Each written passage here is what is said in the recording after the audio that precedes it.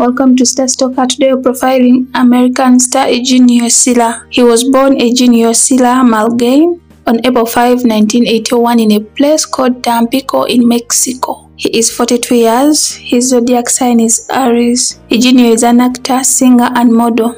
The Mexican heartthrob had his big breakthrough when he played the role of Luciano in Rebelde in 2004. This opened doors for him and helped him land major roles in several other TV series. He has since starred in Rebelde, Mi Pecado, Made in Manhattan, Queen of Hearts, Aurora, Who is Who, among others.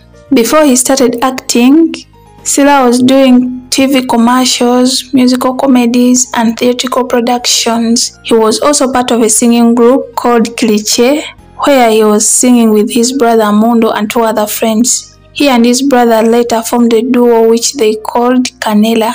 During this time, as a member of the Canela, he was also doing some modeling. About his love life, there is very little or no information because he is very secretive when it comes to his relationships. It is, however, alleged that he has dated Altia Jarabo and Maite Peroni in 2007 and 2009 respectively. He was also in a relationship with Mexican singer and actress Dana Paula. Many of his fans still doubted his sexuality because he spends most of his time with his best friend and also because he acted gay in a Mexican series titled Who Killed Sarah.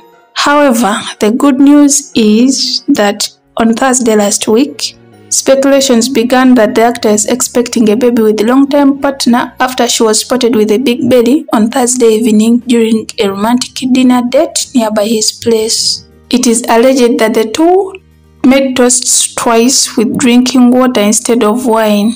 Thank you for listening and please don't leave minus subscribing.